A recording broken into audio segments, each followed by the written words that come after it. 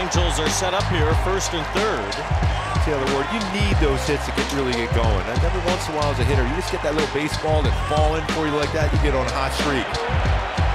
Taylor Ward takes extra bases away from Vargas. Tell you what, that was a great jump by Taylor Ward off the bat. I was thinking there's no chance he's getting that one.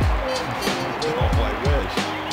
24 for 72 to be exact. And there's a base hit for Taylor Ward. Leadoff knock here in the second. On a changeup, went down and got it, hooked it. Left field.